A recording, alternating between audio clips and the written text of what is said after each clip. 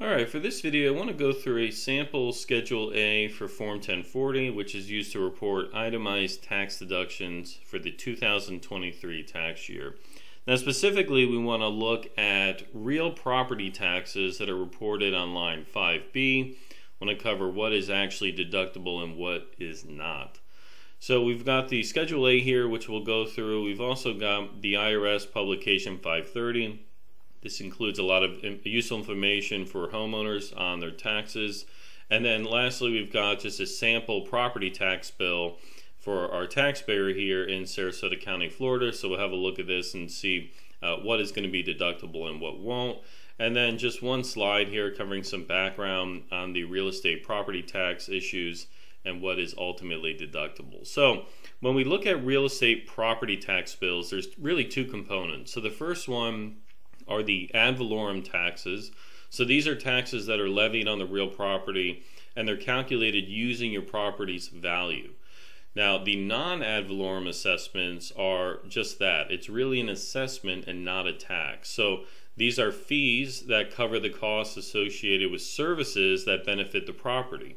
These fees are generally included with your property tax bill, and so it's all collectively referred to as property taxes.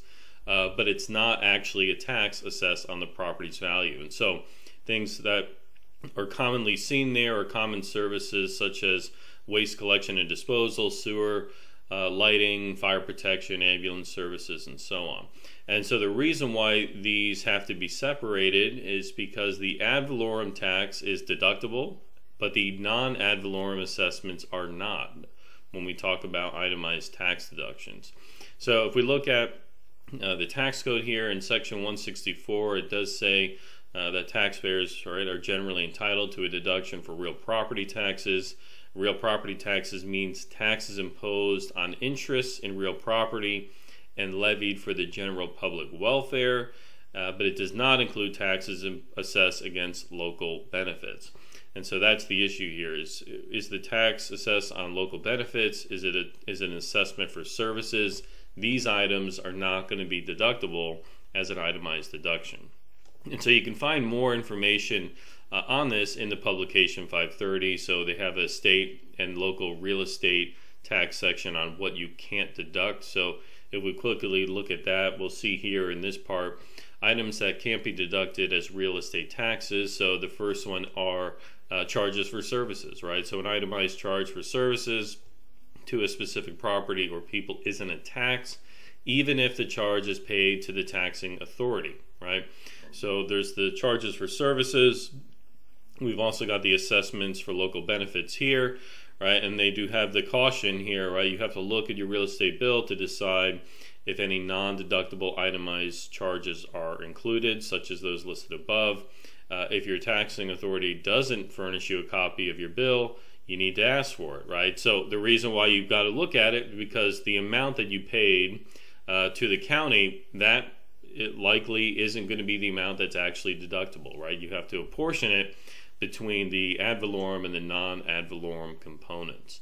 So if we have a closer look at the property tax bill here. So in this example, we have John taxpayer.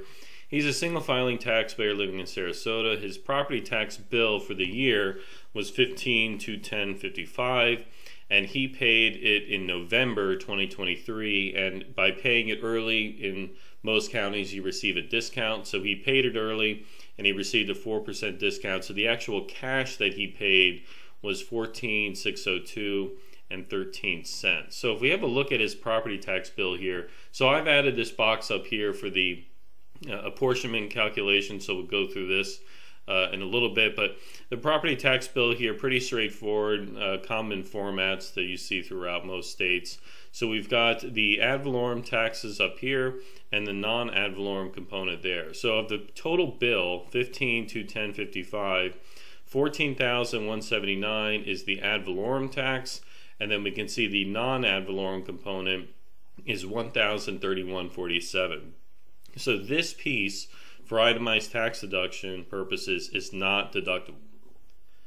So how do we account for this? Well, if you paid the full amount, so let's say you paid $15,210.55, the math would be quite easy, right? You would just leave this off, the $1,031.47, and you would report the $14,179.08 as the deduction.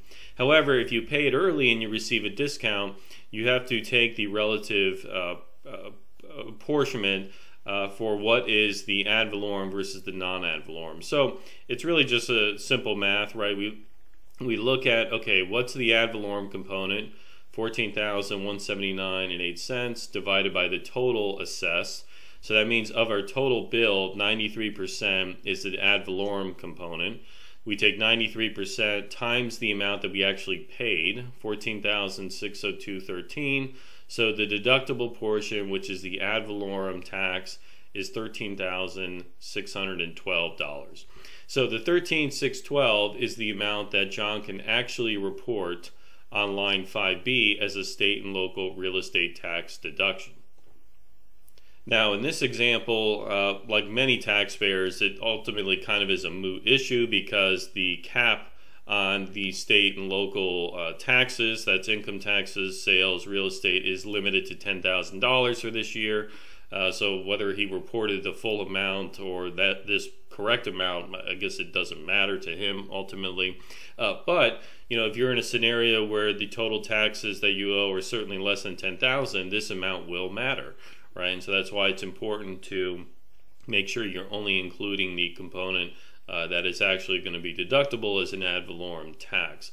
Now it's a similar issue with things like the state and local personal property taxes, right? So in Florida, vehicles that we pay taxes on for a registration, those aren't assessed on the value of the vehicle, it's based on weight. And so for that reason, the taxes that we pay in Florida on personal property like vehicles is not a deductible amount, but in your state it might be different, right? In some states they do tax based on the value of the property, and so that will give you an opportunity to report amounts on line 5C for state and local personal property taxes. All right.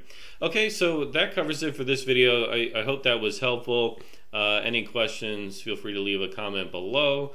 And as always, I appreciate you watching and look forward to seeing you on the next video. Thank you.